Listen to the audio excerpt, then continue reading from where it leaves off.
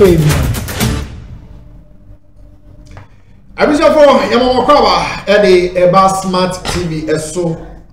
Ene fiada bojaye yam chance yedin samno Eddie Ebremo and some bebree ena ekoso ewo oman Ghana mu ayabobo ane nyina no Eddie Ebro ene de due na and some na eba no edoso Naana Brown akwakobo Agradaa bia amasise yese allegedly yese be Agradaa na emodi yede wonsam Eddie Ebro Samso ena yebehwe evangelist Ronyame ene wode kokobo kese pa Eddie amadum chebia de asem ena evangelist Ronyame kokobo nsem be no de amano yede wonsem Eddie Eba Prophet Osu Bemba say we John Agyapong former president His Excellency everywhere amaya waba e wo man Ghana mu a waye adwuma pa eye nanado die nti no Nkansah ye de wonsem Eddie Ebro Sanso ena ye behwe other stories are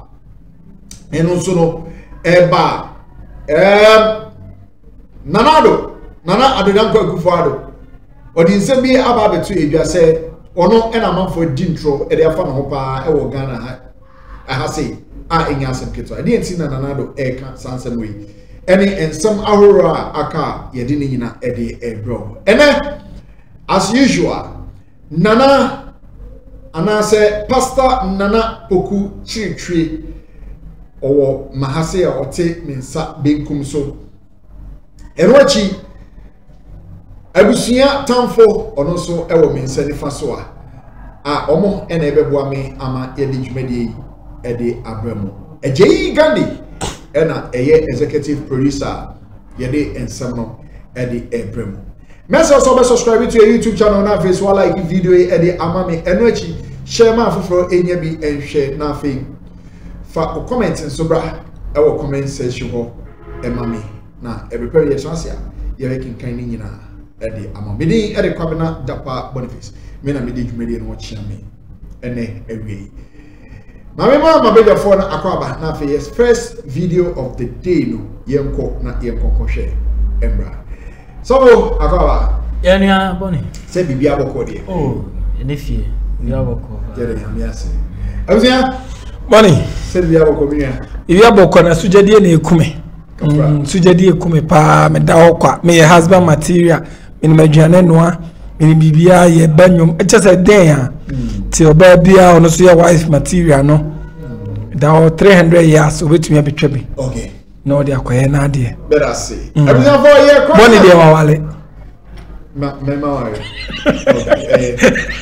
abuzia ye kwa na fe yede jumedi no ere agye so your first video of the day yede bro we are see the sanity na Naana Brown ene dey odi nsem ababetu ija se obi bia we screenshot no and now we try the picture ono Naana Brown ene ne ba o hye ne yim se obeku one ne ba no ene ebusia Naana Brown edi eye Bible akeka quotations no abru enua titru ene Agradaa ama ene ntia ye tete ena afa so kra and someone Naana Brown ekeka ye ewo nsem no mu no eche se edua no ahyase ye adwuma den a enye asem keto akra abia yenko tie Naana Brown bi abona obo ye ne bi embra ji ene mirror ko ma wona wo hwehwe me owo no ene nguase erade ma wona wo hwehwe me owo no wona wo pompae wona wo de mponche chefom wona wo screenshot me say no ma hu picture no mo de chefom woni me nguase erade wo ni mu nguase na wo animu na wo animu ma wona wo pame bone no erade ma wona wo pame bone amfa ahora ensan wona chi erade mo amfa ahohare ensan wona chi ma wonye sentete emframemu na ma alwade bofo ensum wo erade ma orade bofo ensum wo chi so for face man peja na mama asa me le nyasa get power me dani communion wine yesu moja ni ayowa communion wine Janini Sumu the highest regimen. Obofour enemy here Jesus. Made me who era Sumu. Yes. Obofour enemy here.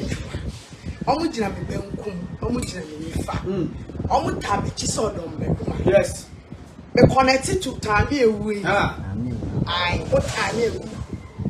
Any asa a friend send next year. That's the mother egg. Yes. When you baby I was showing say. Now we screenshotting me picture. Yes. Now what you are me na e dia chef for. Say me adwa. If you so. When you baby ara. When you me baby I me we innocent child. Open hey, near what dream when it's Jesus. Near what cover be a quiet Jesus. And punchy on mucha, and cook on mucha, and near me be on my year will soon be a session. Erade, one of you and then we is halfway, me true one in our crack. What's it? Yes. If you are toy, baby, piano, me true what crack. Nipa wo penny wasie wo pemo say Abraham you share communion wine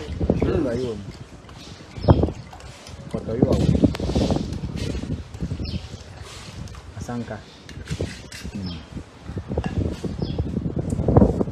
say me the communion wine ya Yesu moje me di good for ma ayo mo moja na me yes nipa bia wo pam me moja ene me moja no it is not a joke say all why you go for man say a good assassin me connected to mother earth yes and connected to the spirit of time yes say communion when you go for man ayo moja and I'm sure. Send your more pen me and then me bamuja. Jesus. Midina some 109 so. Midina some 35 so. Sana send you pan on ye. Say moja 18 na omomoja sene. Yes. Omomoja no end sene. Jesus. Say me shia omomoja sene. Jesus. Ya upem yo say. Ni pe bia upem yo. Say me shia gua e yo moja na me. Jesus. Say that person ba me ne me maso. Ah. E ba me ne me bushi so no. Sa na emra wo so. Yes. And I am a crowd. My shoko seja. This nonsense will stop. This nonsense will stop. Say na be ye radi nyankope ma dance die. Ni ni pa nyina be hu. Say ni pa bia bɔ me ho po. Na wo pɛ mo say. Na eradi nyame ani onyam be dedi ntim. So for BBC. Ah BBC. Ha. I'm telling you, many abre anaju we me nai. BBC. Eradi. Jesus. Umuna me de me kra me nimpa bi na ahye. Bible ma me ti ase say, me wu dada. Aye sie me wu Kristo mu. Yes. Onia wa wu no ye nkuni bi. Me wu dada. Me address son, me wu dada. Ti nipa biara se wono de word. Wo be yi me afi wu Kristo Yesu mu. No abeku me. Omo ni nyameti. The battle line has started. Erade me hwie communion when you for me. Sa for no. Wo mo kan nyinara. Nipa biara wa kansem money. Wo wusam yaresem ato me ni mabushia so. Ato me ene me unborn child so. Ya wo pese enye me no. Amena boni ya wutuma amena boni si wonso erade fa boni si wonso no ma seta enya wonifa erade ma seta njina wonifa ubu ona tan erade sa ubu ona tan wonifo erade ma wonifo na won pa boni na boni erade mo won pa boni na boni ena wi nipa biara wo pa no wi owu mfano Jesus ni pe bia we to amena born say me me 6 feet me say me mopo no erade say ni pani na nana wo tuma me me ka wo gu amena no wo tuma me no erade me ka wo gu yes say ni communion wan yi tsene no sa no mo jan tsene wasase so no dem ade bi o mo yiti ame erade me send it back to sender ade bi o mo yiti ame erade me pona Daniel Jesus Jesus Christ dinti amen amen efri na ko ben ka se biom o ko to so bi di matem twem yes agi enemy ko ma wona wo hwehwe me owu no e bi nguase erade ma wona wo hwehwe me owu no wona wo pompae wona wo de mponche chefo wona wo screenshot me say no ma hu picture no mo de chefo woni nguase woni nguase na wo we any someone Naana Brown Eduaba wakọ bro chese eni enyan ade na oyeye no eye de se ene sofo e ka me ho ha se na oba be kire mu de Naana Brown ayi nsunsun so ye ko honhom fo a de ebitime Eduaba sofo na me chase fro so ye Eduaba Naana Brown abu obi o ti sunsun mu nsemase bia no ehwe ade we ya obehunu se enya de ketwa na Naana Brown wa ene sa okay but the bia American Galatians 6:7 Bible say mo na adam se nyankopon yesi na hwehwe na de nipa guo eno anu wotwa and as all kind Psalm 109 na no all kind no edi bodua maye nyankopon ho ano ene ne nkeka ho no verse 17 o say enam se wodo nuabonti esan ba wo no aso se wan penshirenti ene ne ntam twen o hye no me se na tade ne ko ne no mpem semo enti ni ba bia so nyabote abo bebrebe so for Psalm 09 Psalm 109 verse number 17 asama wo ho no o say nam se wo pe odo nuabonti no esan ba wo no ane so se wan penshirenti ene ne ntam twen ekọ o hye no me se na tade ne ko ne no mpem semo enti nipa bia wo pe no me nsem ka bebrebe epe nuabo bebrebe no ono na wo register quotation ni di bodua onko he verse 17 wona asema wo Naana Brown pedua bododo bie na no 1-2 na wo dome bie na no 1-2 na wo bodua ade na waye no me problem am wo eye camera na odi see me so yes ade okay it wasn't necessary because among some na ekoso sa no omo anya eniani he ya kasa kwa spiritual battle spiritual battle sunsumu kon pa eti sa wo beye spiritual direction camera na odi abesi won so omo hwe no na ayede da bia meka obi owotumi no wonkasa bebrebe obi okura tumi wonkasa bebrebe ade oye in a very deep communion wine also one fan glass apoto you are no sign gum ayu are not the gum not here ye de not here na ya ayu or refer to Mother Earth what you say ena sa haban no a esi ho no no a wo san hwia de ni gu so kasa no tame agu no enya haban ketwa but on kai hunu se sunsum mu no ye was spiritual principles there was spiritual principles. Eti ade bia wo ye no. Na wodi kan check wo ho ahwe. O ye no, di kan check wo ho ahwe. Yeah. Na hesa ade a wo ye no woni ho fo. E wo kwan bia so. Na se wo fodie bi wo mu dia a ene ho no no na Psalm 109:17 no e kan chere wo no. Because osane wo kan so for eyeso wo hwe se unso undi obi hu konkonsa konkonsa bo obi apo What you say? When you near be a ensign for 10 years, will be here. It's the Obia yet, Tia one. Oh, to miss any panel. So, show very good.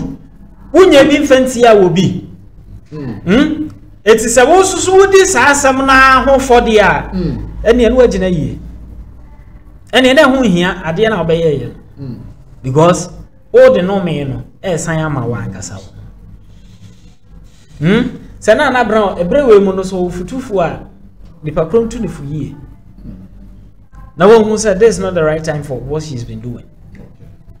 And yet, M1, hey, ya, on one beside their change so bonny at the amount.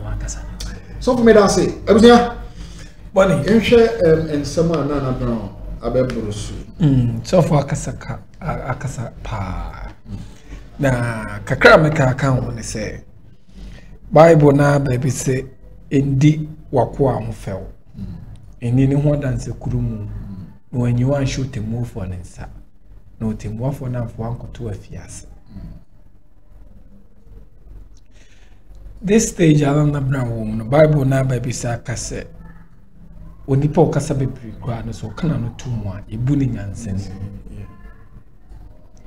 etoda ya na kasa kan bibiri ni nyoma ye no ya na esako babitia ya nkasa isense one way or the other no ade na ye kan kra no in a way you say di hu for ebi na me na dia wa ye nyina I don't have any problem with that but the only problem am when say onjudge me actually say onyam one baby o wo sisi ne ye owu ene enkwa ntaso na wugina.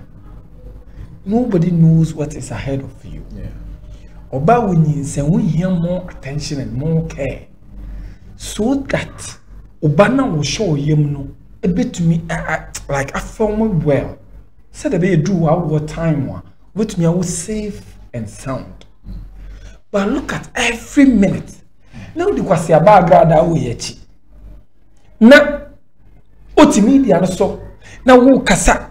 Agradaa we wontumi wo ba we anyi se kran tumi ntone yema ntumi nyinse we wotumi anyinse bia wo mienu miensa asasan asa anyema msesa 44 aso 54 na show yemi na wudi kwase aba we achi kasa na dakwa wo kasa na wutwahwe yidi wo kodu hospital na so pressure na rise kosora na why no why no bone you cruise Santiago no why bone. That is why I am did Santiago at times Santiago should stop not to talk again. What I say, I was so man get out of the camera. Now, the obey piano do it in a secret room. Stay mute. Magraheb kasi abandon can the person walk and be leave her. Concentrate on what you say no and one cause own health ne kutawo. After your health no. Now ni Agradaa wa we na na be Agradaa mu a. Ene de ye mu matter. But this is a stage that it's not good for you to do those things. It's not good at all. So me Naana Brown, I'll give a straight warning. Say me who's what's for camera your life will be one. That day I will divorce you. Because stage now you need peace of mind. You need to sleep, to gather energy. Because a chem no corner will be chem no. Enye adeketwa so koda ona na koraraba. No, you go through a lot of pains. So that is the time where I would say you need to relax, lie down, enjoy your sleep, eat a good food, fruits. Now who did it good, who did it better? So Obama oda yem no betumi anya good energy. Na the also mpa ye no. Now we are no sumu obrekwa o meka no come say the soft kai. Ade we highly spiritual, ade na why sure. But it's not necessarily so baba be gina camera mo yes ade na ma obi ehunu say o ye we. And listen, let me think come on me can say be me pussy the code baby am say me am say tia breakers ade American. Say me ka kwa kira wan hwia obi be gina so ye di obi bone.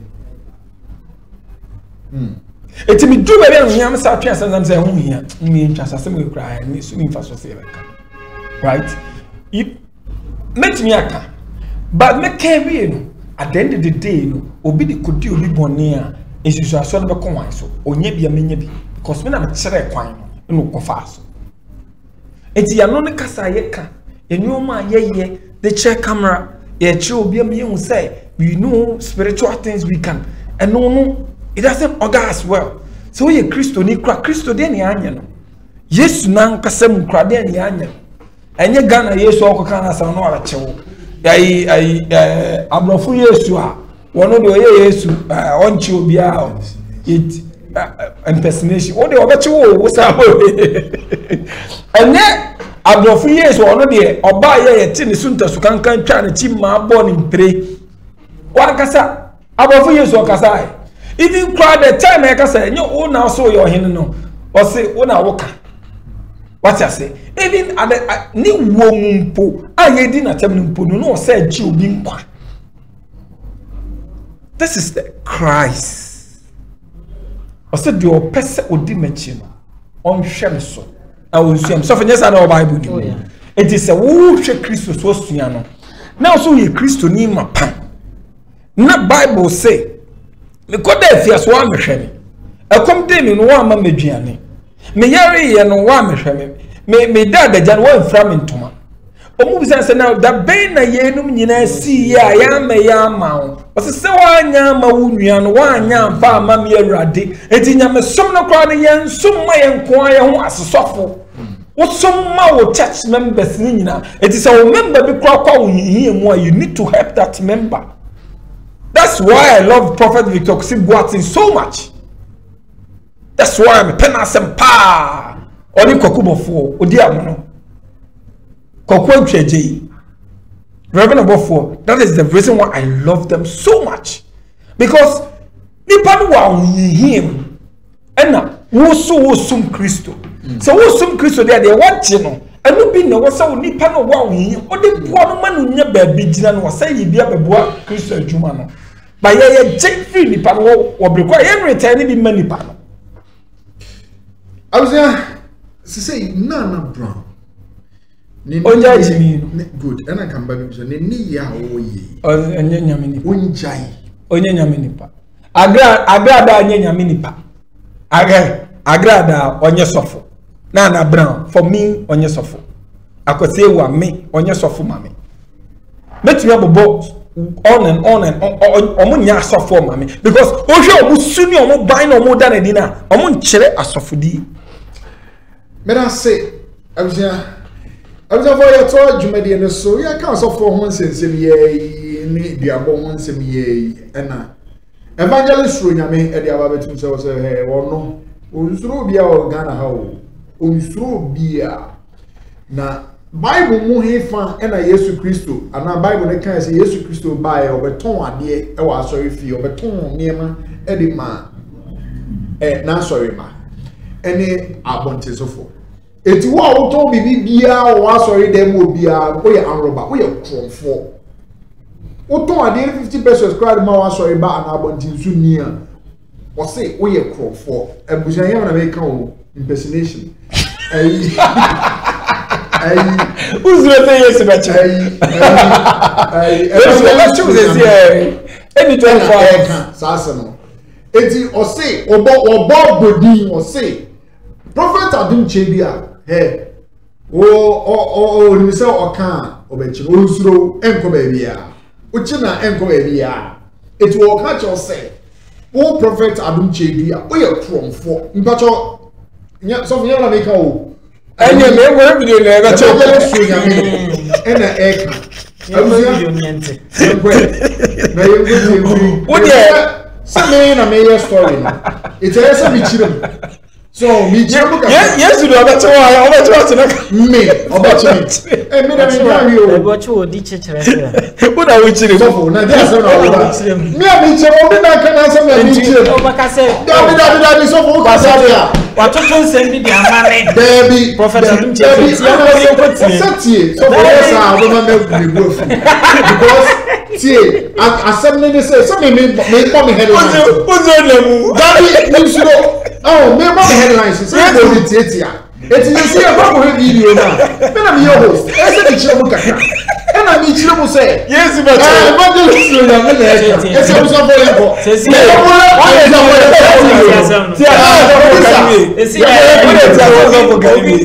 Obi producer Oba catch on man producer ye go video na ko pass man I was for video na so wajimi onya na do man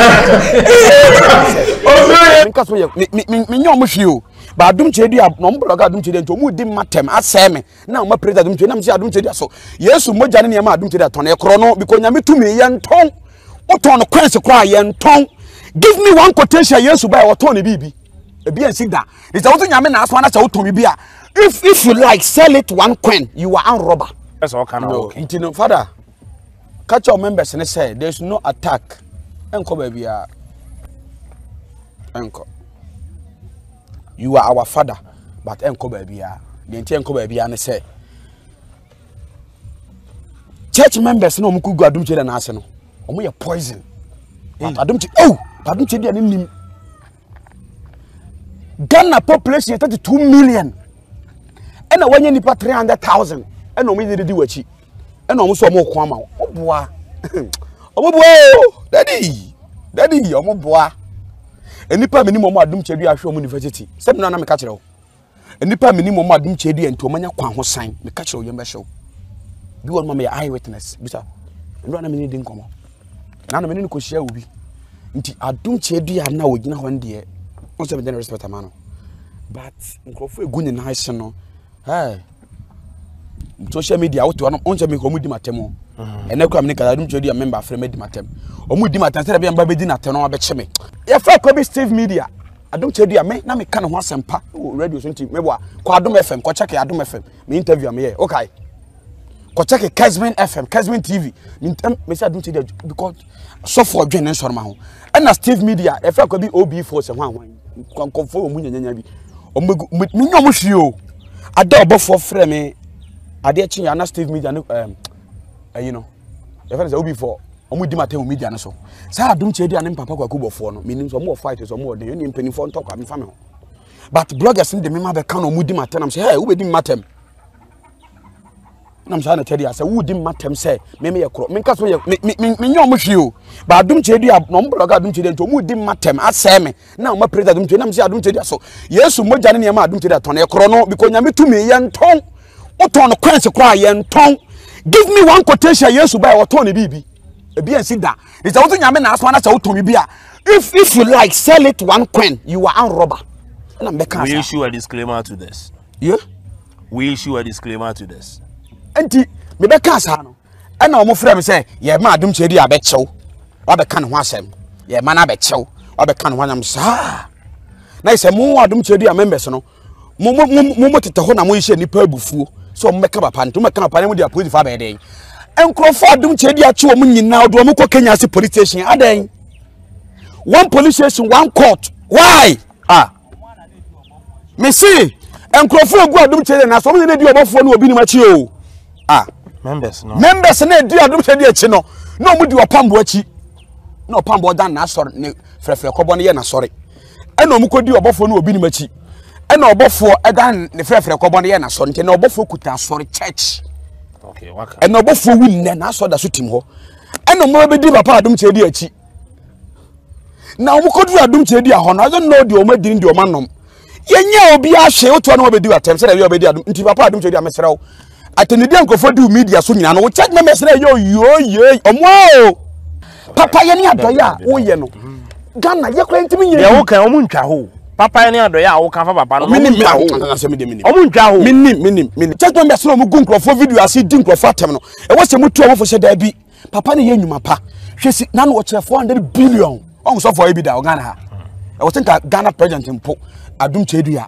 ye so no ye hoahoa no me say dey wo kan ho mu ntwa ho because adum chedi a 400 billion the whole Africa will be chebi man take my message da the software wey ni ti otimite seska no onye software say dey to form but members no but no be papa ya adum chedi e na wo se mu promote mo wo bo nkrofo mo bubu adum chedi ma sorry okay nkrofo mo ni afi adum chedi bi o mani nkrofo mo ntane ma na wo se nka members mba ba ntam be promote ba mo ba nkrofo video ase a na wo ma twere attack adum chedi ezi attack him just you arrest you. Ya me sha Philadelphia church members nyina. Ba mo ani na ho munja temedie no. Na papa na mo support papa ya wo ye. Members na je na mo ye ne. Adentina papa na ya de pa na mo kan na mo kotake nkrofo so mbedi papa na tem. Me say we come account. O papa no. Me papa prekope. Aka no. Ono ko aka ma asem aso dem da o. Waka ma asem aso dem da me say da ko me pe da ko chitra papa yi. Oh, that's it. People that go Srano. It be quite a na me hu self Steve Media any Obofour omu di maternals aden. Nti me hwe ma no mu say adum chedi a chat members so on the bloggers dey. Nti okọ obi oni adum chedi a eko ho a na omo na bedi watem na young boy am si so a mimi ni me ho hwe mu di matem. Na me say adum chedi a Yesu mo jane ma na oton e kro na obo.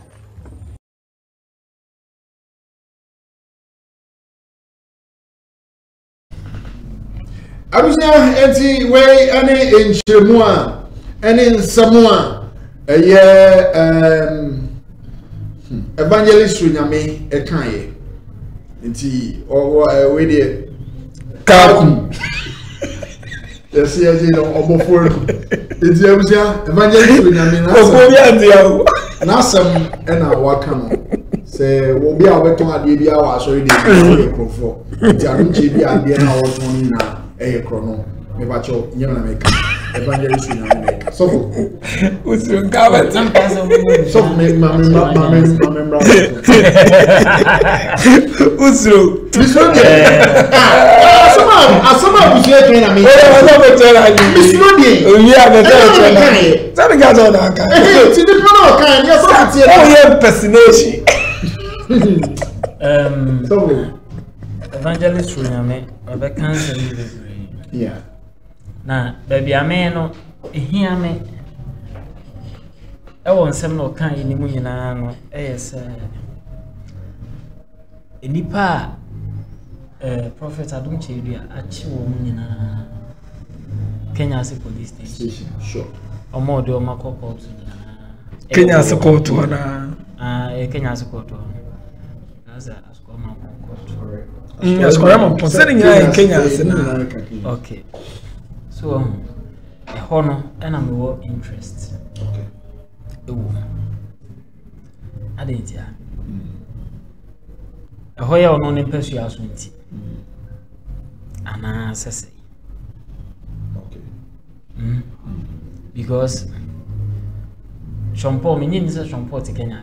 David. It's Shampoo, I do a terminus office or Chinwa. I didn't know the area support. It's a non-report. Non-reportable. Sana and Brother Crouch. What you say? Now, Omon Chino said, "When are your mono jurisdiction?" Yeah.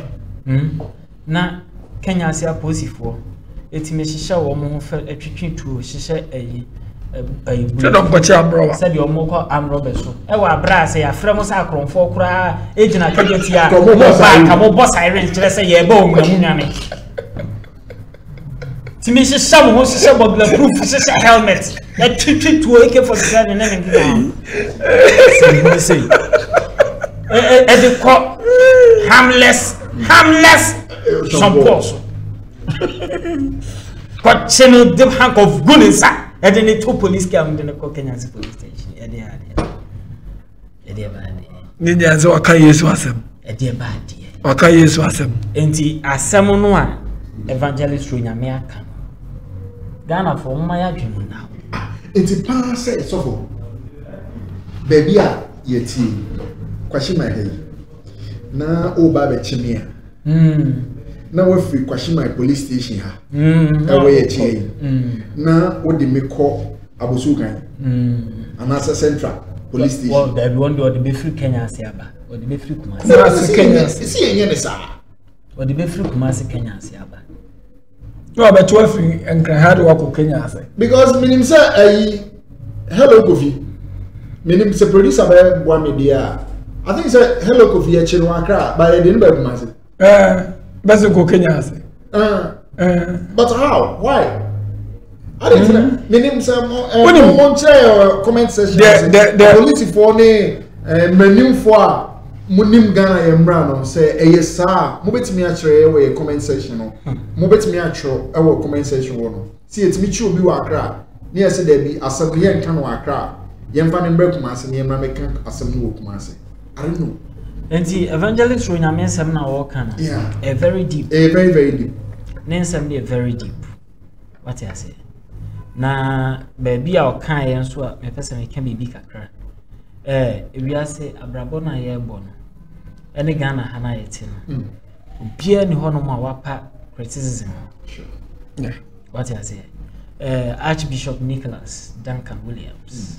The only archbishop we have in Ghana, the only papa. Onokra no ye criticizing. Enipa criticizing man ye. Jesus Christo. Mami fa we share archbishop asem no ho na ko anim. Emre bi okoka se wa arrest city NDC time.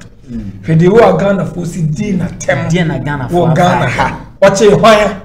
Di na Ghana fo. Yesu. Jesus Christo, the old Bible masam na me.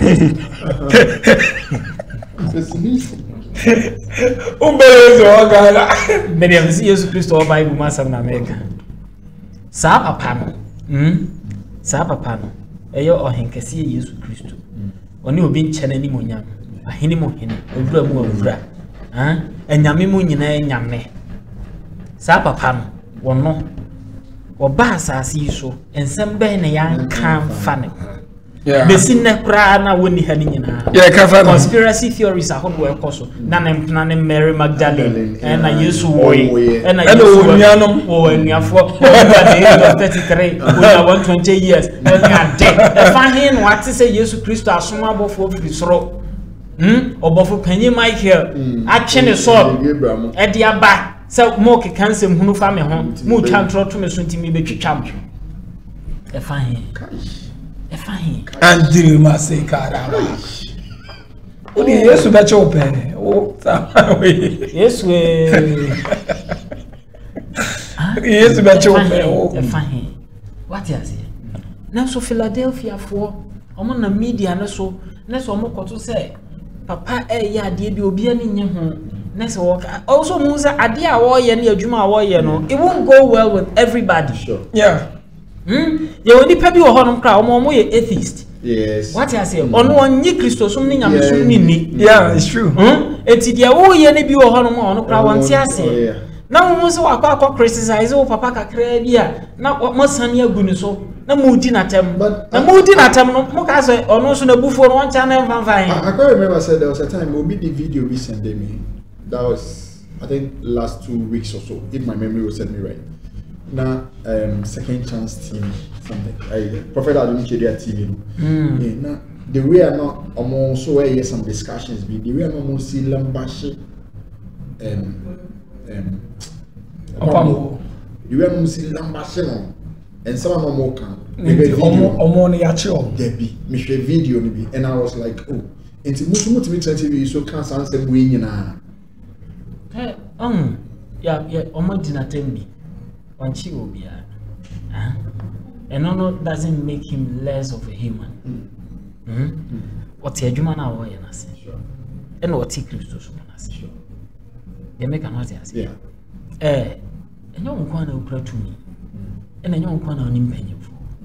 Oni mpanyimfo, oni mpanyimfo nje na Nkansah Williams. Sure. Ono ne panyin nim no kra no. Enye Ghana go. Yeah. It cuts across Africa and the whole world. Sure. Some I know say nipe who know how powerful he is. So aside the powerful in the crowd, ex-president John Dramani Mahama akona Sharida. Ai nanado akoho, baomi akoho, Philadelphia omoma ahoda. What you say? Nanti the Kenyan police for kakreya wanya omo. Who did it you? We have found this. So can you hear? So Emma. So the problem. Emma. Yes.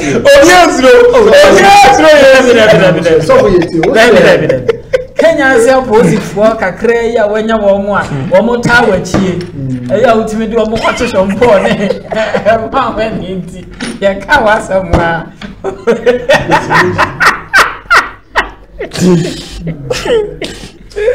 ya ka wasamwa mo ya na mo kwache yo aboso ade ya nya de sa I'm there.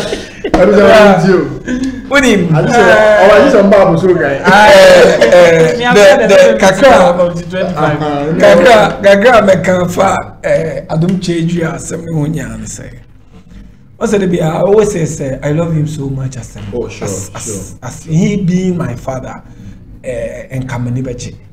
But the said Reverend Isaac Usubempa on so no atina say o ma warning say ma obi ankasa ma no media so bi. Okoti so bi din atamatwem. Now no the sanity be any change of mind be Akufo wo fa no ho no. E be get off. Because where more na ye boldin me adum cheju asem in corner sorry da. Ba me twema for na sorry da. Ma for na sorry da. Me ko hoda. Ba me twema for na sorry da no be 2-3 times be. Na me corner me side hot ma me ba no na me nya kanti na te be fa sorry no abegina sorry no junction so so na fa car eti ni pe gu sorry no ya she LCD kakaka na bi gu abonten bi wo inside just say on o members do gu na se na you shouldn't step yourself so low to this macho matter asema so nya me kan no o se wo hwemu as a BBA Kenya say around Asukuram and Po Kenya say it mean drama central and to mean drama high court and to mean drama a court of appeal and to mean drama come be a circuit court ye che wona na do Kenya say ye do Kenya say so obaye yiram ye ma obey because what prophet adum chendi asem why must it be like that? Also put an end to those things because at your one anymore yam ne kuta me back from opa asema ye kan on ye ma ye 10 years se sa macho na stop here prophet that chedi and dibe kofo opa bet me 10 years kwa the kwanwa 10 years kwa kwanwa wo de ye ma 5 years sa macho 5 years kwa kwanwa sa macho ne dibe kofo once oba yira system ni se de asofu bia yira o system ni no because enipa ebi wachi no ene omo munya nhia wo no ebi wo do e de man so mpese obo hia ba se bi obi ti se ya kan wasem na evimpo anya wo da ya nchi nipa no na you call the person to you na was sitting down oh menua ade wo ye nka a good thing efe e ya de papa na wo ye but e kwan ha ofa so wo ye no e ba sa na se odi fin e kam ya na ugu mani mu ase enti no bia ka wo fa kwan we so a enka beboa se bia wo pem story squad e movie a me ametumi ama movie na mo da ye adwuma no it tells you how leadership you are that's why the be kasa boy eradi me bodi an mama mu so otumfo nya bekase what you say hwe de twinidwo na say ye no olambastel left right center otumfo betumi amie de twinidwo na sabag de bia bekase obetumi amie de twinidwo na sabag Ghana just a second watch click twinidwo na so appear oh man share ye de ne be surprising but oye penny what na se dwene ho hu se oh we ye men nana e kom ne de no e no ye adwuma no so pe kakra de didi munya no we ka enko ba bia munya na life man no on so nya na adwuma mfa didi what you say ye nyina no e ye sika na ye pe e de to aduane adi ye nyina no bibi nti na obi a wo ba bia o ye bibi e ti se bia waka bibi na anko obi de na nipa na che na adwefo na o ye bibi na nipa na che wa na adwefo mo enwo se nipa na beda na wo tamfo. That means who can't tell me say obi or criticize you be a tamfo. No, it shouldn't supposed to be like that. And what say yes sir? And what say here on the platform obi a bet me share na adwen on the fair basis. What you say? Yesu, we are your samacho. Share impersonation. What you also be Yesu frame. And then you try make us say yes to film now obey no. A whole huge of money in the maybe I'm trying to produce and cover mommy another picture be a prophet a bang like no general when you not pop it and him say the picture yes picture picture so for one more picture yes picture with the F yeah 80 say I need in no so for one so for ye papa ta de ina no there here overall ni bia. Say I say overall no gusu. Okay. Okay. FPA. So no. Said the next from this city no yeah. Ntade we no eno ne friend no asofotade. Yeah. Okay. Okay. From the biblical point of view. Yeah, the ocean no. We ne friend no asofotade. Oh, okay. What I say gown. Oh, What I say. Asofotade. Yeah, because Osha Santa then a fata no like yeah. You know. Yeah. Or then the prayer mantle. Egusu. But on say so for them I say sa o say the prayer the mantle. Na asofoni use but ye papa ye a no na o use na say me asofoni be use. I didn't hear. Na ya de be. Ade wo ma me come ansem. Say why dey asofo kan. Jesus. Okay. I gave you an answer that needs sister. What is idea with the baby? You are going to send them. What do you to send them? Manashe. Say yes, we know my. Okay. It's my good. Yeah. Story. Obi Nkansah bebre. I produce my message picture. Nkansah bebre pe wasem. Right. Omo mu nhia odan nyina person mu hia. It is ekoba say 1 minute bia na watch you be 2 minutes bia na watch you. E bi kra na chi na wo chi nipa no. On say obeka so obeye Yesu movie. Obeka so obeye Yesu movie. Metina ka say Yesu movie na a good thing. Yesu movie obey no be impersonate obi. Eno o se e chew. Because who work obi aye look alike no watch no. O so obeye Yesu look alike o se e chew.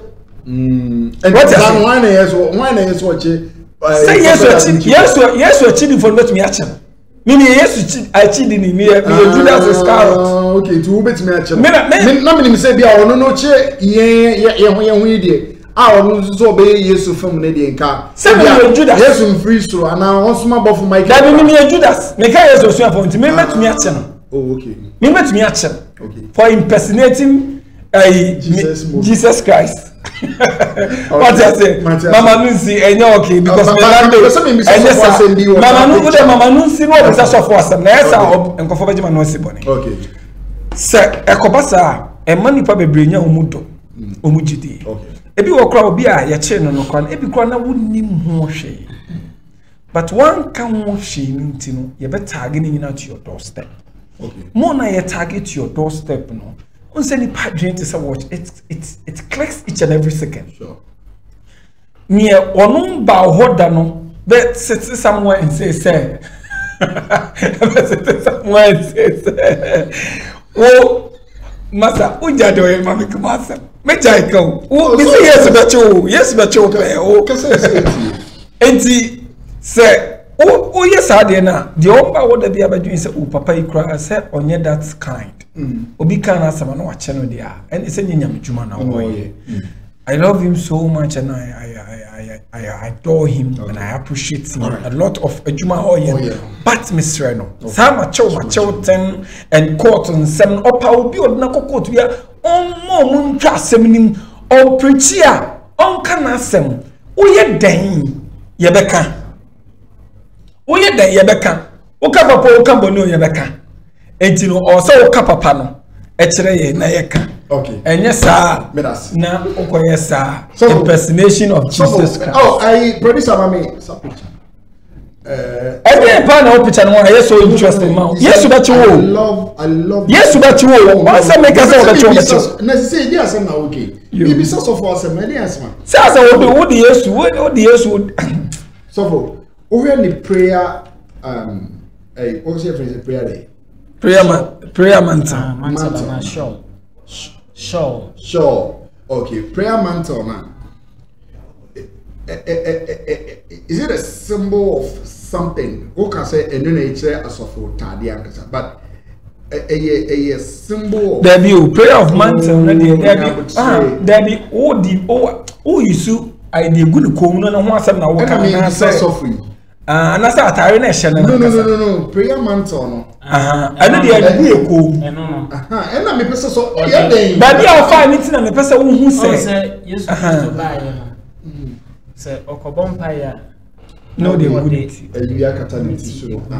And until na make say is it a symbol of Jesus Christ? No all. And enye no pesi. Yeah. Say no nko na use bi. Okay. Asofo bebre use bi. Ade a say wo de kata wo ho bompaya du level bi a. Onyankopon tumi ankasa ebetina. Okay. Okay. So be yare kra na wuji edikunu so. It's me manenya. Yes. That is why I wanted to ask you that question because as a matter of fact I have no idea of Sanya man. Yeah, cameraman be on level now. Your friend to be omko prophet. Also oyi na de na egu ni kom no. The prayer man to na egu so bomb pie man no. In fact, the man is very powerful. Sure. Oh, right. Sure. Any day. And no two ways about that. And my name Madi and Crawford can and say good. May that say. I was saying you call a year your next story so now Maurice Ampaw and the audience in the about between now say Maurice Ampaw wakasa or wontumi TV say no o mama kuma de la no ono le kan e me batanya na me kan Maurice Ampaw say wakasa sa Ghana come dey what just say why campaign wa kan some day ni ade de ama eye nanado pa enso MPP for no omunye ska no mama sisa de akwa marketers wa nene say wontumi TV ho no amwa no sise wo de akopie ewo eye peace FM abuja yankoni gotie nsema Maurice Ampaw akoka fofo bia wo be mo bi concoction na obe nom na ade dey no insunsu asusu bi be ba no osofo no wo asembo de po. See, these are the laws, sir. Yama asofono de umunyama and the authority. Okay, I say, I say, no, and no, and Yamasam no as so chain, Ganamra. I don't what here. There be pastors, dead people. Sorry, yeah, sorry, na ye ko kan sorry sika so for say hey untumi kan sika no okay I say no ko you say hey u tachi nyame di pa omo quotation bi my apple I say that's what tachi nyame di pa what do say with the eye of the Lord good that shall not touch my anointing and do my prophet no harm pay this amount for but nyame kuna ya som no nyame ya som no onye boni o nyame ndi ewu dabi nyame enye basabasa nyame nimtro nyame moepo nyame nye wagadre dabi it is a wo for nyame ana wo didi wo nyame ho a hyasem bi baba ese mare no wudi e adum chedi aso dem odi nkomo bi nkomo a onu adi no e very dangerous nkomo no wakwa akodi no lawyer mu a etimi ka say ye yazan o de mame mbo na numu ase na de munti lawyer munti me Nkansah ni down my brother mu nyame hunu e tell so minim obia onim adum chia e di oba kasa oba connect me ma no enti me ni the contact na ni program me ya no eyamra ni abrabo mu nsem na me hwe se papa abba na the movement no or the liberating yen I say or you're a revolutionist or I say he is as a revolutionist he is enti me who say or you be a okasa just obi what you mut talk I say what you was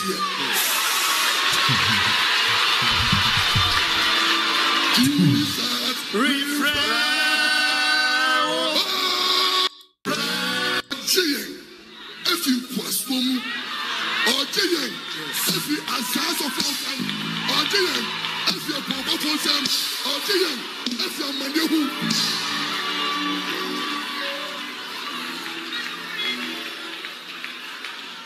when you have a pay since I'm on the free let me follow Christophe Somno or be piano ni ho or some piano ni ho yes move it piano ni ho yes no I am your level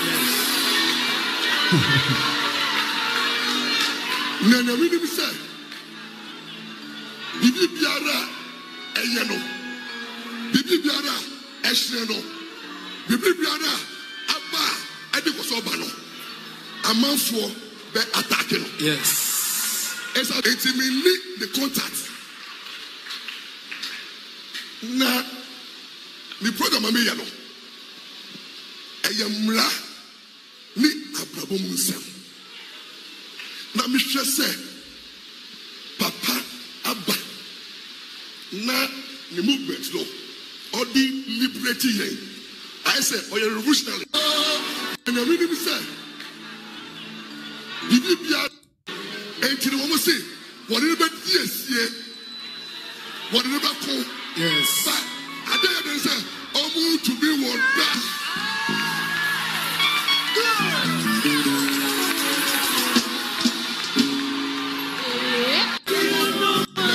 I sorry for what? I see that. I see what? Freedom, liberation, revolution. Yes. And also grace, mercy, and honesty. Such spiritual Mami ba to the defense and to what here. Problem here no. Unko fane. Enti no make us no nyam na make us. Mo de hunkunkun di agro mu.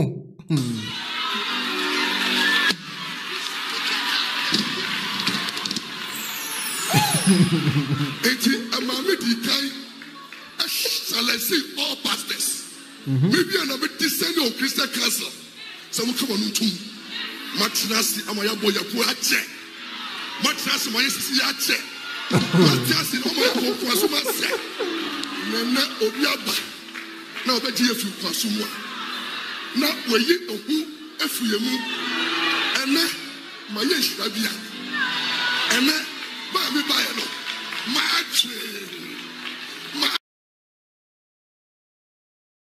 So for bia ube mo bi concoction. Na obe nom na adere dey no insunsu asusu bi be ba no osofo no wo wasem body po. We see these are the laws sir. Yama asofo no de nhumunyama any the authority or they say I say omo huhum no ena mutumi no so for bia ube mo bi concoction na obe nom na adere dey no insunsu asusu bi be ba no osofo no wo wasem body po. We see these are the laws sir. Yama asofo no de nhumunyama any the authority or they say I say omo huhum no ena mutumi no ena nyamasem no eso chain Ghana mra eto what here they be pastors dead people who ya sorry yeah sorry we na ye ko kan sorry sika so for say hey untumi kan sika no okay I say no ko you say hey who touch nyame di pa omo quotation bi my apple the I say that's all touch nyame di pa what do say with the eye of the Lord good that shall not touch my anointing and do my prophet no harm pay this amount for but nyame kuna ya sum no nyame ya sum no onye boni o nyame ndi ewu Dabi. Nyame enye basabasa. Nyame nintro. Nyame moepo. Nyame nye wagadre. Dabi. It is a wo for nyame. And I would do. Agyapong enti wey any and someone lawyer Maurice Ampaw. Edin kan ye e Peace FM.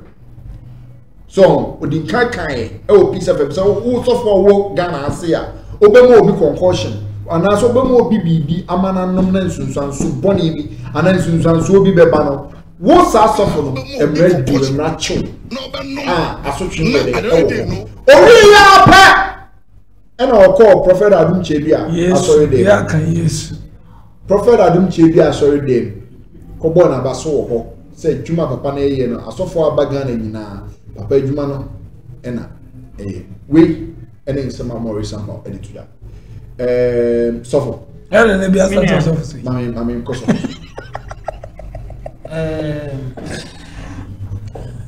Ya kan concoction. We Oxford Dictionary. Okay. Meaning. Or say a mixture of various ingredients or elements a mixture of various ingredients or elements. And a friend concoction. I acquire no Gasan. Maurice Ampaw. Then he pays a media. Only I call him to the back.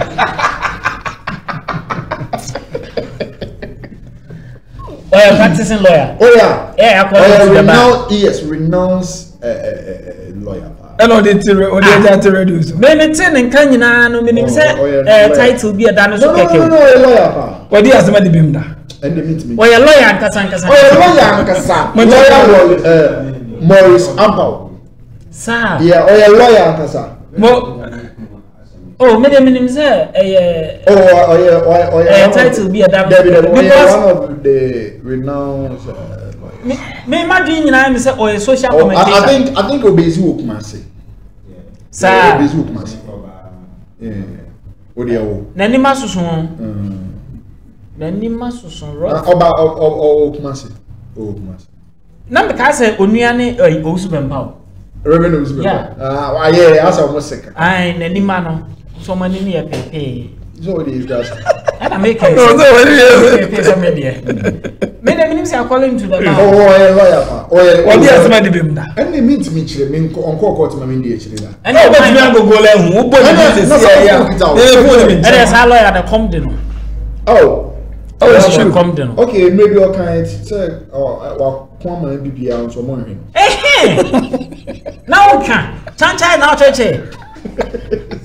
Huh? Chancha now, Church. And it's I now.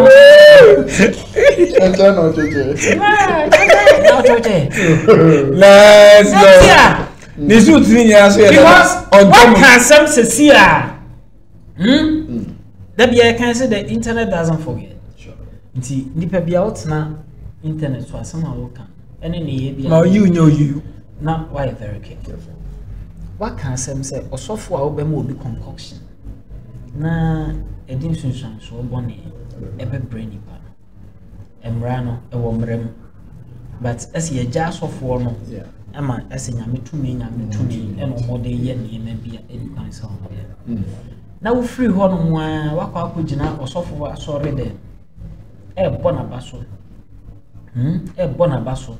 E wa bra wonim se ono so ye obi a ono so eton saa nioma ne nioma even though you say say obi anom ne dia ma edin sunsun so boni abre ne dia but ebia obi baka akodum bia eni nipa ne system no emfa because obi a bibia wodia or reaction yes sobolo ya allergic na ye pay obi allergic to sobolo what you say na ebetimi abasa na wetimi atwa U10 sisia sama wakan watwa U10 sisia akogina honom ekwa akobọ papa ya baso sika kakra ye de bem wadienti lawyer Maurice Ampaw sika kakra obedienti na no me kan se bi wa ha say as a man say a true time be in your life nese want me am protect your dignity and your integrity because of money you are a disgrace to manhood.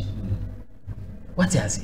Because bema de nyankopon ade bom fitianse no so yembo nipa say yesu ban so me yeseso on bible can nipa or refer to bema nyankopon de form dot na mini wo nipa e no hu kan home e no yi bema mfem pade e no de nwene wo ba enti bema de we are the image of God enti eduru na bia eni kwan se wo disika achi e kom kakra bedi wo bedi achire na oton wani munyam e de maskasa some kan ye na ono asan contradicting ho no e won Nkansah ye mu no I don't understand sika kakra ye be mu adi enti twa so e Abia Maurice Ampaw Maurice Ampaw can say this of Kenya lawyer Maurice Ampaw unse busa say we in case that with the case to do a thing yeah now to me you answer me I didn't make us what's the radio so which is PCFM say will be over Mexican concoction a soft one now they be move piano T statement in you. I'm quoting the lawyer Maurice Ampaw. Me quote on one in some, no matter on one in some of the amount back. Okay. What say, Obi or Belgian concussion, the amount will be open, will be a problem, and running any BD because laws no L. Another minute, yes, sorry, them say, Prophet Addo Chedria. So, yes, Prophet Addo Chedria for now. Prophet Addo Chedria, sorry. The next minute say, we are see a buy in the ones or no one was spiritual items, I papa. Now, what's who's or no pet any software the whole Ghana. Yaman want to saw Oye Yamchuma. Minchawamu, Sanyoman, FDA for Approviana. Food and Drug Authority, maybe some say, sorry, dear, sorry, baby, and yet the Christianity, any pump pimping the Wukromo one day near Swianyansa. Yet in your song. And sorry, but don't baby. Baby, or sorry. You see, lawyer, what can someone have? You said something here. This minute say, Obi Obe makes a concussion. Why in Tina FDA or Obi call Abrucha call Afa Adwane, Fusta Fuoba, or by FDA say, or approve your man come and tom into the call FDA, call Scar registration approve. Would you also sorry the more yet? And your maton, sorry the more, or call on the FDA approval. If you be quiet till the bed began and you cry here and suffer water on, your sisters of GhPage approve at the bomb. Now, a whole lawyer, renounced lawyer like you, what could never radio so I can some say, your friend saying, I will be able to make a concussion, be the amount. Now, there no been a problem, be and run over between the panel. The next minute, you know, Sarkodie, sorry, there more here, say, I don't want what spiritual items, I papa. Now, we have social programs, we don't come for so many number. Is it because of coming dinner and Saturday? What sort of rubbish is that? But sometimes, more law now. I was making sure some man who because of who sick will paint was I could draw than one. What the next minute I answered than one. Why? Why? I be an FDA for approving him. Why? Because who's on what's I MPP for help? Now come Kwadwo, who ya MPP for help. You come dear Kracha MPP for name. Come you are new Kromwa. Naana no buy no also me agyani or your party bad be on we pesket. Ye kra di party echi da kra ya nya hwe. Wo ba na chi ana unya access code. Wo kra wontumi kra ma o chance am o kotan TV so one pen when your fame one pen. Say you. Hey, lawyer Maurice Ampaw, be careful. Wouldn't say Mrano, won't say ya go and learn the law well and stop misbehaving. Because to be maternal Mekase, or be mess a concussion be more be. Who can say all your program? But you're then and the next minute to me call them change us. Also need the number. Only need what number between in a casa. Let me so quiet no. Papa, no man now you know. If you there will be no problem be saying bar. You bet me a show. And any programs are made, may your lawyer say anything. And Mrakwane say. I know the young say, what's a Maukawan? And one out was how could you honor? What's the someone who turned a menu? Yes, way, yeah, I catch is that one at the moment. And the Miss Apprentice. Some one at the moment, what could you know, Papa? Same one. Any of the moment. So far, I lawyer, a renounced lawyer. Who does it to grab the body in share? Come on, to suit anybody in a show. We suit in your suit to the enemy media, to the area. 1947 suit, maybe another be a share. So what I say? Oh, lawyers, the Okoko, who lawyers no more banner, oh, dear Sama. In fact, clients do more strange for Saniano who will be dressing pout to say yes. Because committee lawyer be a few one son committee lawyer be a friend lawyer could see. I would run off a so called to say yes, we a lawyer. The will say a chat and a conium. Now, what would like say? No, now, but tell me what didn't come up. What problem with now, lawyer, out to me called. Oh, my friend. Okay, let us say, I was here, I told you, so now, yeah,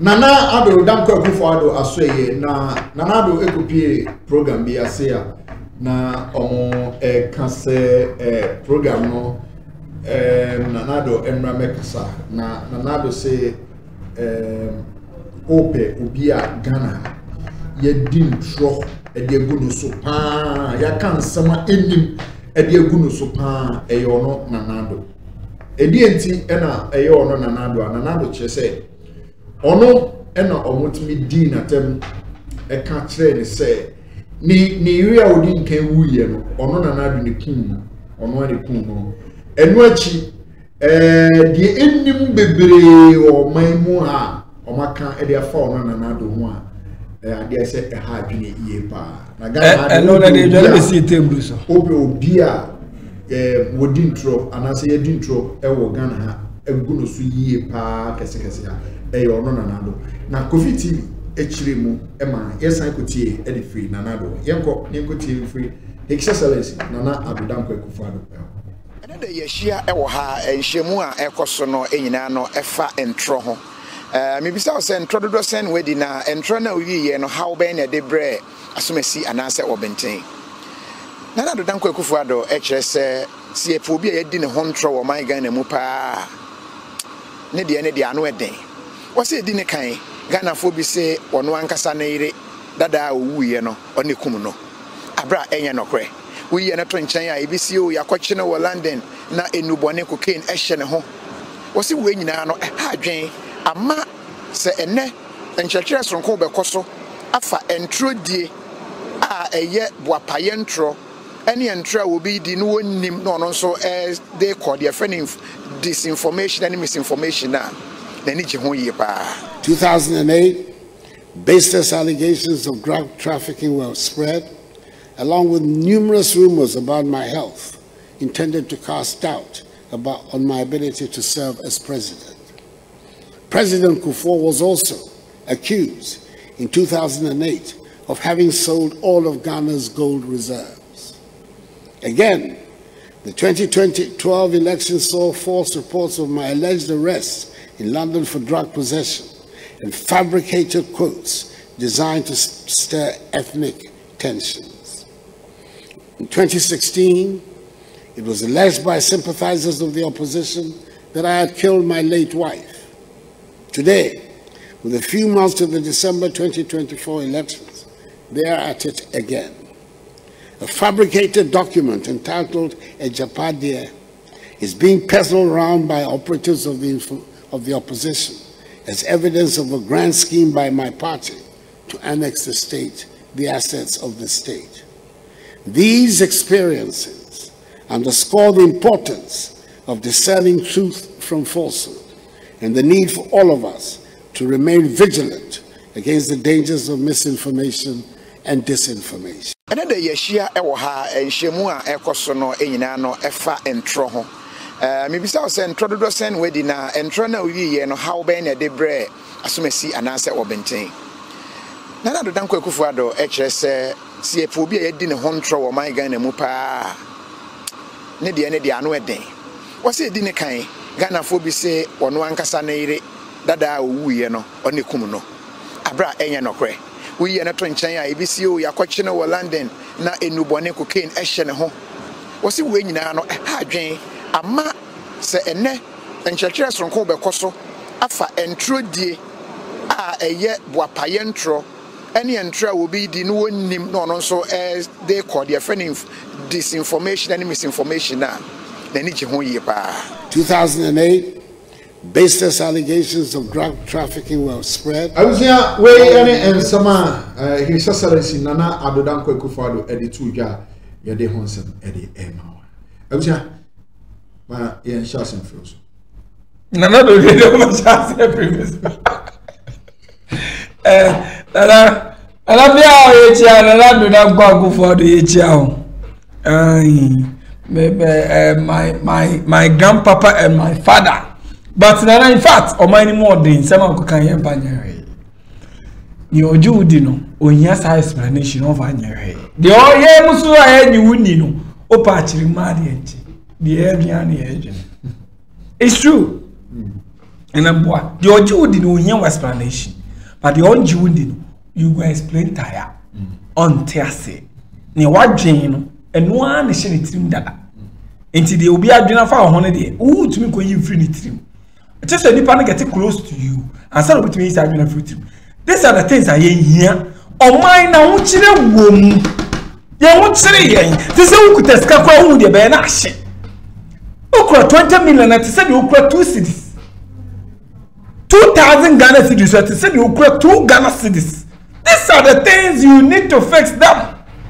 They won't tell you how Kojo, they said I killed my wife and the fabricators said that I was there in the United States of America. They arrest me and they what are we doing with those things? Yeah, the other. Over president, I don't care how that be there. And it's for the campaign. And what you are talking about. Over how that be there. You are talking about. Yen so the Obiama Kabia and Tobu no crew. And on unfair Gani Messi Obiate Busu or my Ghana. But the dear Gani Bresse, no more before my name. None nipa benya biaye. What I say? Youth, they say the youth of this country are traveling. Over 86% of the youth of this country are running away. Nurses, doctors. Are they na yeti ekrom? Na ye wo man. Ni wo sika. Sika koko. Ni utima, diamond, bauxite, manganese, oil. Then na ye ni. Again, ye wo abe, ye wo koko. Enne o maya kwa nkroma tumi ni koko pa.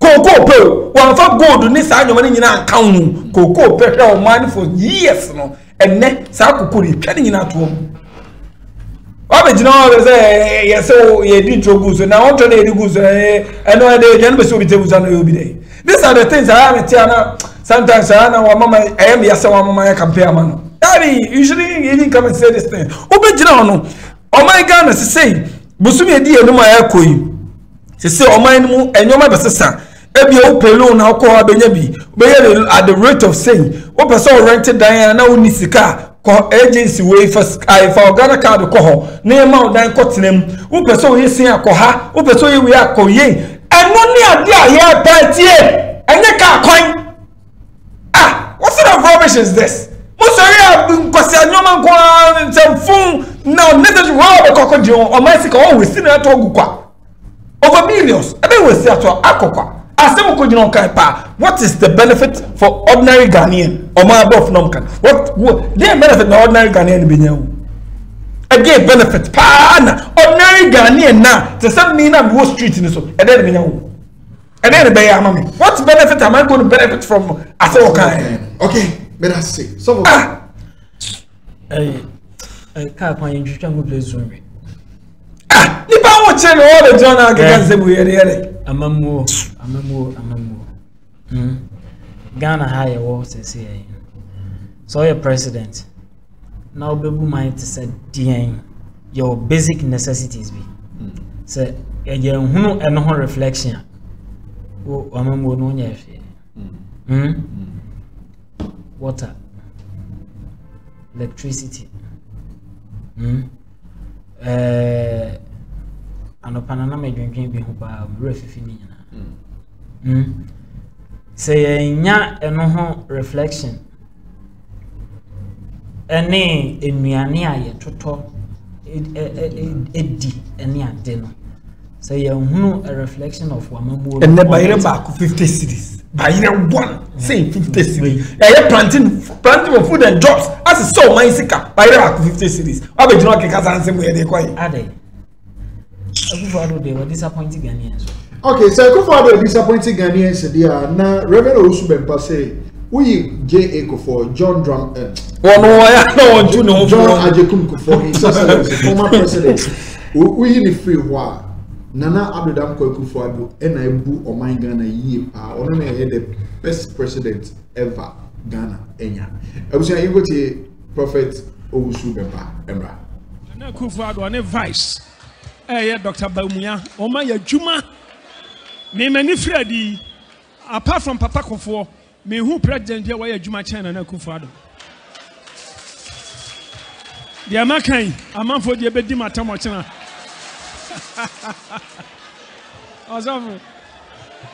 Me assure say, Calvin Taylor Tia, because I have a baby Bonsamno. Calvin Taylor sent me a baby Bonsam. Oh, what a wonderful baby Bonsam. Menya baby Bonsam, but also, Unyami to me now, Shamima. I say I can't agro, but I no credit, Papa Noya Juma. Namisha no Norman and Quatintin. Amen. On can make cry jai. Hallelujah. Now, Yami Adoma next week, and then Akufo and vice. Eh, Dr. Baumuya, Omaya Juma. Me many Freddy, apart from Papa Kofi, me who president here why Juma China and Akufo. The Amakai, a man for the Bedima Tamochana.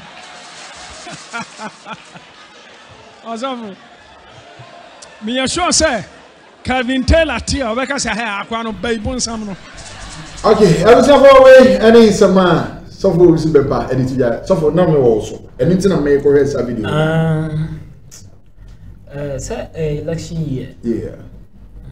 To be a didn't election year. Omako Muno. Okay. Omabo Bashanism. Nana Zamons and all Lambastio. Yeah. I feel the then if you will try you ten. Election year. This cannot command Kufu, Zeviate Bakusha one corner. Enti, a den over. Now, Nina, no, video and a picture in that screen.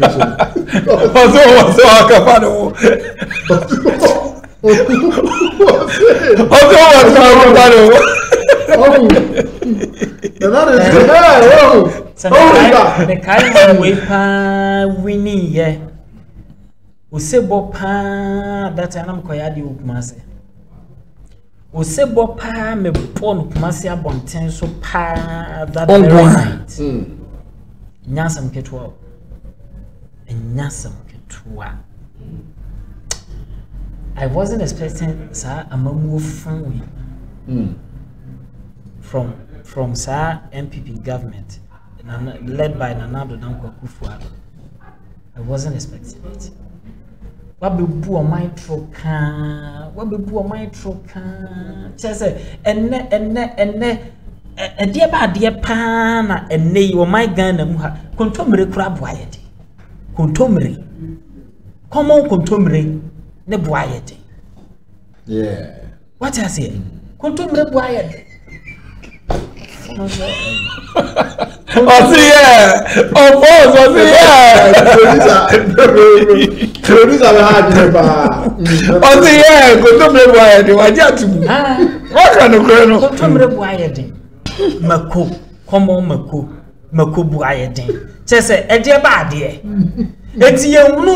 The reflection of a mambo pana or more.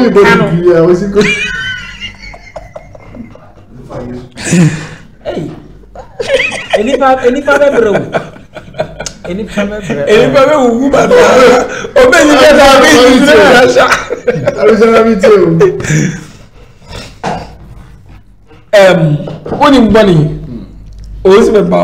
Prophet, right? Prophet Isaac. Prophet Isaac also been pa. Medini ho ya pa. Okay. Mia na me papa no me penasa ma medini ho ya.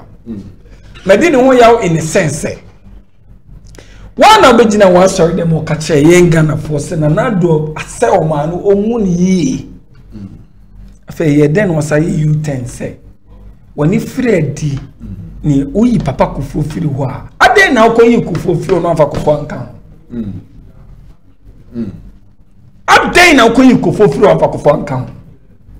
Me pay NDC say NDC beba power. Me tuma ba ma NDC da.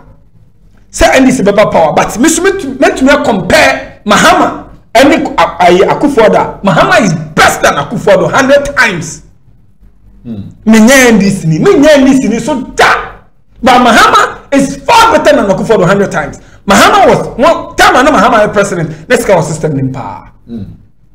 do na yesu dum so na nkrofo nyuma e call astray ba papa obon ho modin bia ye di obetumi na do ba ye no den no they up to what you say or na do be show wo wa first kana amra wo la mbastay no and then the day na see was say jama say matumpa na who the same person what talk that picture we so the one answer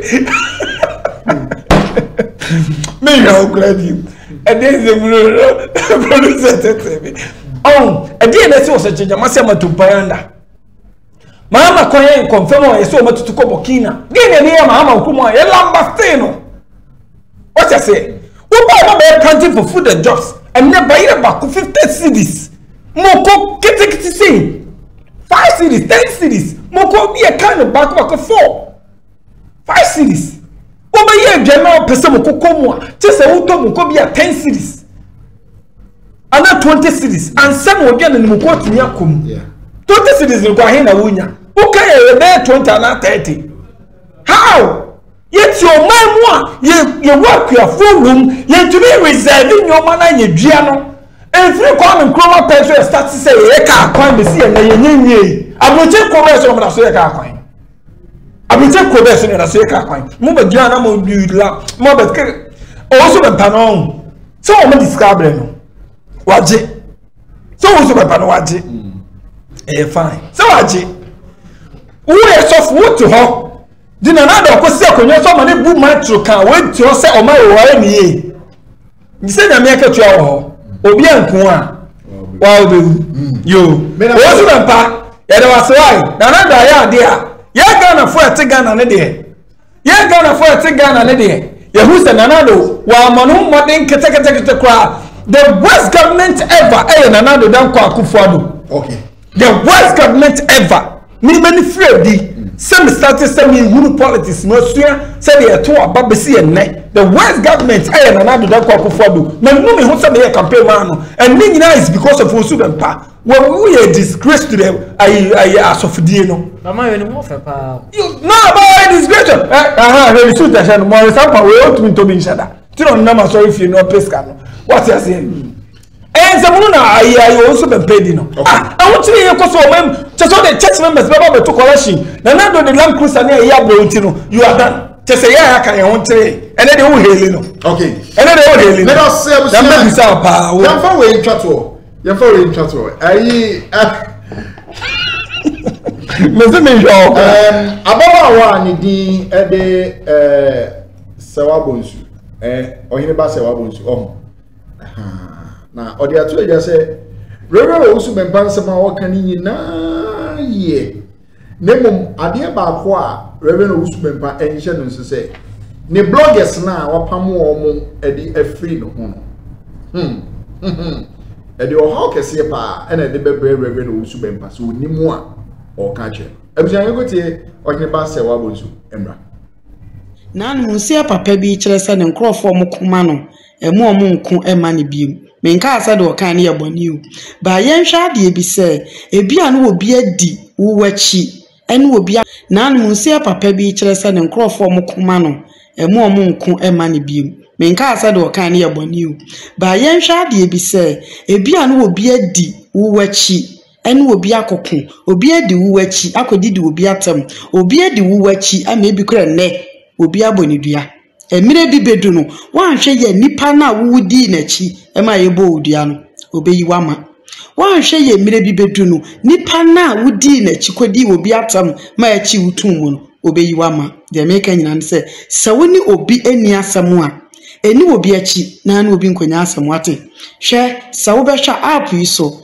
enkrofo ebi oso mi do obi we ya me god madam godfather me kwadi amani ntino emire bi bedu se nipa ni yi ne to atwede a emre bi bedu no nipa nba ye ankonam science odi wodo bi ya wodo nipa na chi ekoka ye niema bi a neni sa wo ye ekonya atan wo ba bi a neni sa konya sa atan no na ya na masem nyina ayese yase de wo hunu ohunu ni mpirenu so ate asem na se ena de bia masem nyina eni se ye hwe obi ho atwa yemfamia yekuru hwe ato obi se no minu mienu ebetima to ye sa wodo obi na ne na wonya ne ntokwa no wo ko a wada woroma afutu na fetu no se wonya na emum enko ne nkoku bi emfama no hwe ena adamfo ayeso owu ye nipa de ye de ebewu ena yenye penso yi adamfo ni future wan hwa ubedi obi achi akodam at the end of the day no wani beba wo hoso no na ebi kra jeli wa untimi emafie kra bi na sa nipa na odi ne che no ebi nipa na wayi wa ma emire bi bedu no nipa na beka akire se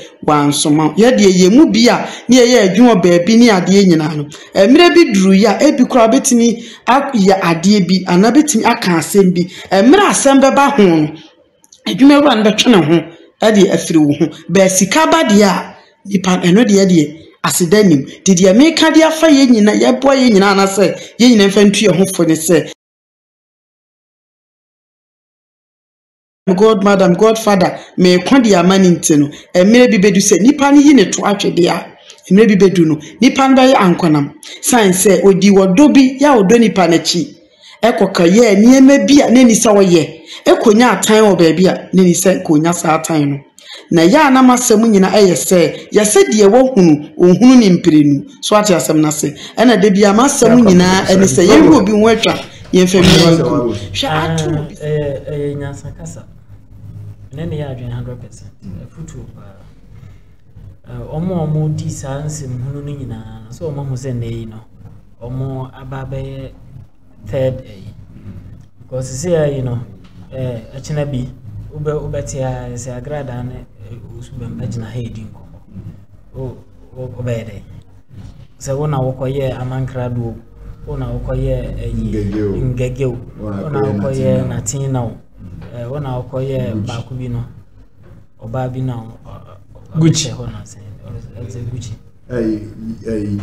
no Peter se Jimmy's oba bi anansan na natina kasa wo boni din ya ngege dabi so no na abehye ho a o pass tulip golden tulip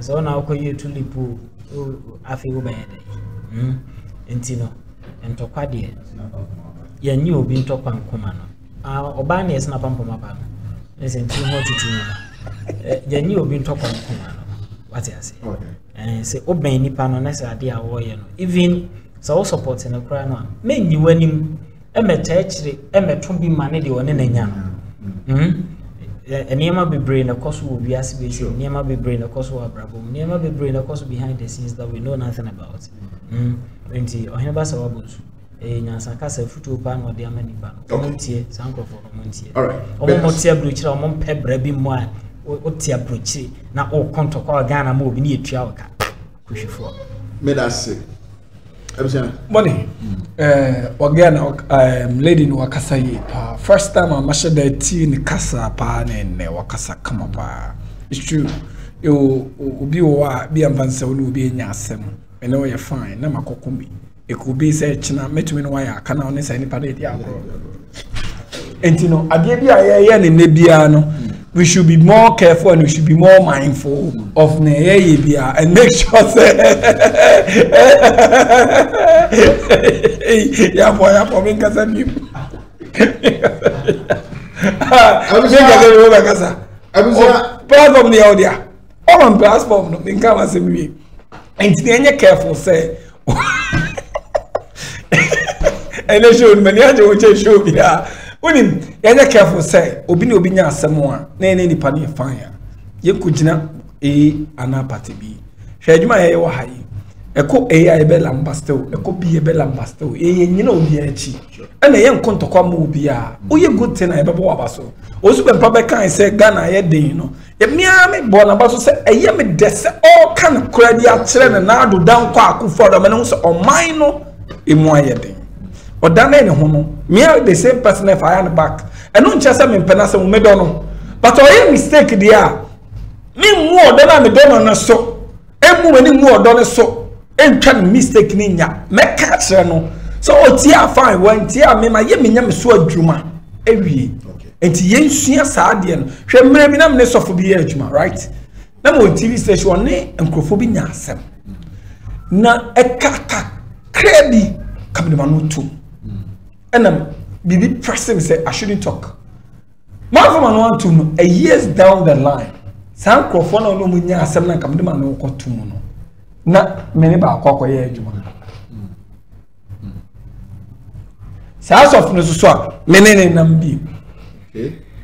Eti, look at it too. Sankameka baby, and at the number so much you mean inventing in the bar on TV. And a sabre, miss me here, saying partner, a quite bad and a faso I met me in Yano, and then I hear you man. And in an asimo kind, a very deep. Okay, if I'm quite with you. But I say, Smart TV, so any, I was for how did you media no AC, mess also by subscribing to your YouTube channel. Edi amame no echi video like emame na face notification bell on boss so say be video bi e be upload bi an one the first person on sa ebe to me aka eno echi no na wa share edi amame na for enye bi are for comment bra e wo comment section ho emame ejeyi gandi wono ena e producer ene ewe sanso ena pastor nana oku chiritwe ono ebaye ena fe nso na abusua tamfo enso ebaye medi e de kwabna na power face adom nto me mepem ye be saneshia yakram